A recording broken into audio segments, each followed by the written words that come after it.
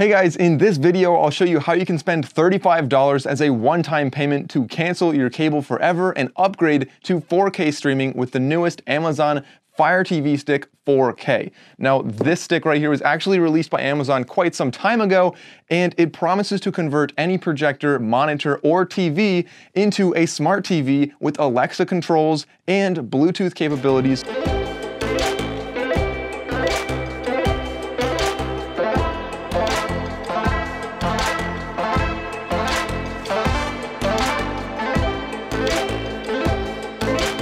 Hey everybody, welcome back to the channel. I'm Mike O'Brien, and like I said, this video is all about the FireTV Stick 4K. And starting off, you might be wondering, Mike, why are you reviewing this? This wasn't just released. This is kind of an older release.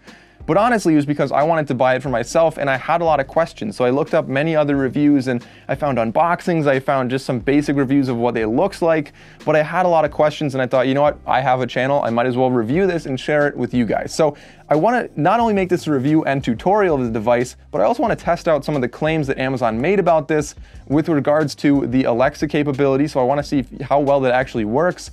I want to test out the Bluetooth listening, and of course, I want to test out the controls that it claims it can control your television, including your soundbar or your television, with the volume, the mute, and the power button. So just to show you some key differences between the 4K FireTV Stick and the regular FireTV Stick, I'll pop up some specs right now. Pause the video and read these if you want. Also, please note that you cannot upgrade the quality of your TV. So if you have a 1080p TV and you plug this in, it does not become a 4K TV. So in the box, you have essentially everything you need to set up. So you have the stick right here, which is relatively small, but it is larger than the other FireTV stick. So, they say size doesn't matter. What's more important is what it can do. And this one's bigger and it does more. So you guys do the math. This is clearly the more premium product than the regular FireTV stick. But regardless, if you have a TV that's sunken in and maybe neither of these fit, the good thing is they do both come with this small little dongle, which is great. It fits the whole theme of, 2019, 2020, and I'm sure 2021 will do this as well. It comes with a dongle. So you can get farther away from your TV. It can go into a tighter place, as you can kind of see right there.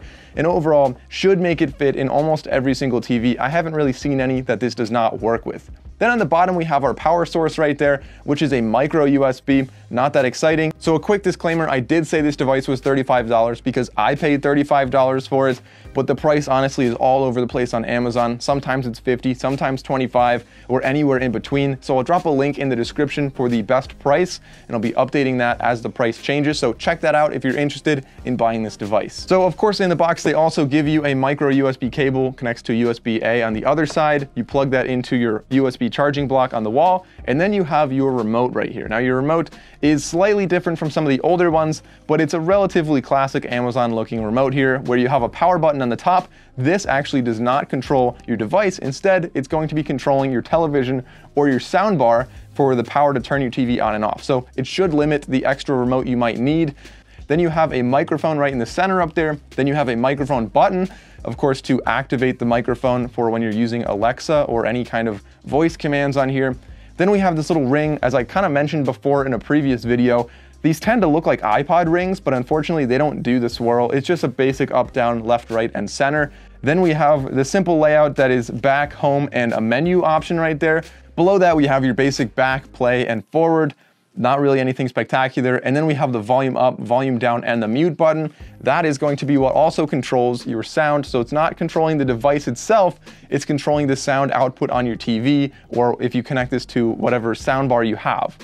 A quick little aside right here, I actually will be reviewing Disney TV when it comes out. So if you're interested in that, make sure you go down and click the subscribe button and the bell icon so you don't miss that video.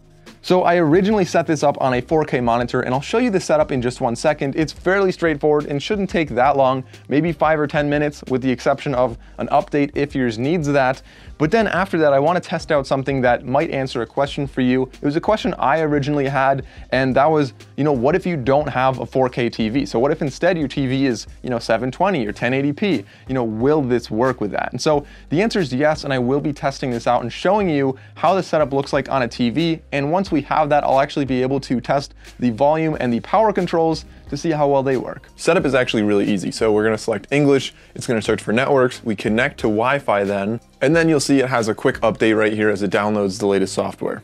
finally it's ready to go. I think that was about 20 minutes worth of updating right there. Maybe my internet's a little bit slow today, but we're gonna go and sign into our Amazon account now. All right, so then it's gonna ask you a couple other things about parental controls. You can enable them and they'll make you set up a PIN or something like that. We are going to not do that right now. So next it's going to be checking if your volume works. So we're just gonna say next. So you can start by adding some different things as is usual. So you wanna add maybe like the CW, maybe you wanna add History Channel, maybe you wanna add, I don't know, NBA, NFL, we'll add both of those. And then let's just throw in like a couple more things like this. So Spotify is cool that they have that on here as well. I know a lot of people listen to Spotify and it's nice to have that on your Fire TV. So it's gonna download these, install them on your Fire TV right here, but usually you can get started watching something else. So if you're plugging this into a different TV and you wanna reprogram this remote, what you do is go over to settings, go down to device or equipment control right there, and then within equipment control, you can manage equipment and you can go down and change the TV that you have right there. You can see they clearly have lots of options for TV brands.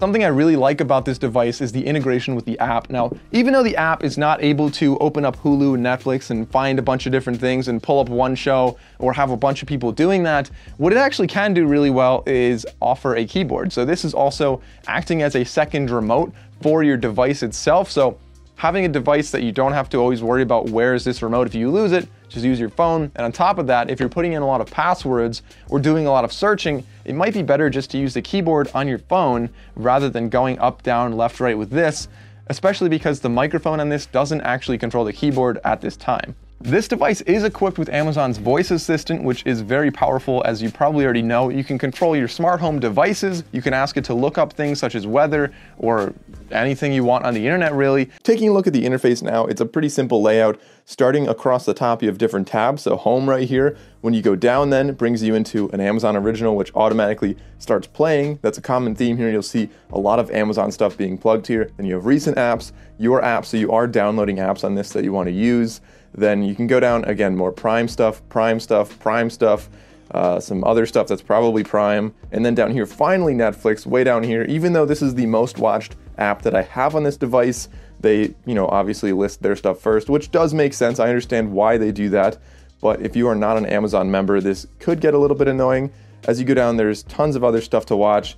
Or you can go across the top and you can go over to live. Actually, let's go back to the search button right here, or the search icon. You can type in to search, you can use your phone to search, or you can use the Alexa button right here and tap to voice search. So tap and hold that and let's look up something that I know is only on Netflix. Watch The Blacklist. And so just like that, it actually opens up Netflix, goes into your profile, and starts playing the show that you wanted. So Netflix is now integrated with Alexa, which is really nice. You can search that, but you can better search a lot of the Prime Video type stuff. So then we go over to live, and when you go down here, you have a bunch of different live TV apps you can check out. So some of them are free, some of them are paid. Pluto TV, for example, is a free one. Some of the other ones like YouTube TV are paid. I did review almost all of these, so I'll link a playlist in the description so you can check out which ones are the best for you to use. You also have your videos, movies, TV shows, and apps. I don't really go to any of those. Pretty much everything I want is in the Home tab. Then there's also settings with many different options here if you want to connect, Bluetooth devices. Open YouTube. Here's YouTube. So you can also open apps with this. Is a Fire TV worth it? Here's something I found on Wikipedia. Amazon Fire TV is a digital media player and its micro console remote developed by Amazon. What is Apple stock worth right now? When the market closed, Apple traded at $236 and 41 cents on the NASDAQ. What's the weather in Tampa? Currently, in Tampa, Florida, it's 75 degrees Fahrenheit. What time zone is Madagascar in? Madagascar's time zone is Indian/Antananarivo. Next up, I want to test out some Bluetooth headphones with this. So it's pretty easy to do. All you do is go into settings, go over and select Bluetooth so you can pair a device. And I will be pairing just, some regular pair of headphones right here, nothing spectacular. So in conclusion, I think this is a great device. I think it's definitely worth it to buy this for any TV you have, even if it's a smart TV or a projector or a dumb TV. this is a great way to, add the extra smarts in there, make it more integrated with your smart home or your phone or just the internet in general, so you don't have to pay for a cable bill every single month. Instead, you can get this, download some free TV apps, download some, Netflix on there, download whatever you want. There's tons of different options, like thousands of apps or whatever, and you can watch tons of stuff on here. Now, how much 4K do I actually watch? Probably not that much. Sometimes it's great to have 4K on here, but really I would recommend this one over the regular Fire TV stick, mainly because it's more powerful and it has some better options there, kind of future-proofing yourself. Even if you don't have a 4K TV now, maybe you want to get one further on down the road. Maybe you want Dolby Atmos surround sound further on down the road. Who knows? Maybe you'll get a promotion at your job and like a big bonus or something, right? So you never know when you're going to buy an upgrade, and you don't want to have to go and buy another one of these and have two of them if the upgrade is only like $10 or $15. I usually just think it's worth it to spend that now. But regardless, the ups and the downs with this device. So I really like the speed and the power of this. I think it's a great interface, and I really like the voice remote. I think that's a very quick way to find what you're watching or listening to, and just open up Spotify, open up Netflix, and get right into what you're trying to watch without messing around with typing too much. And actually another plus is that you can type with your phone. So those are really the biggest pluses I see with this. Some of the drawbacks: if you're not already in the Amazon ecosystem, if you don't already have Prime, it might be a little bit annoying because they do plug their stuff a lot. And honestly, even if you are in their ecosystem, even if you have Prime, they still plug it a lot and they tell you to watch their stuff.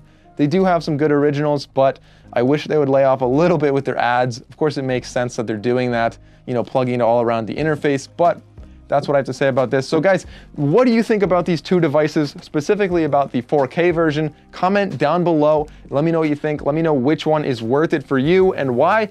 Thank you all for watching. I'll see you next time.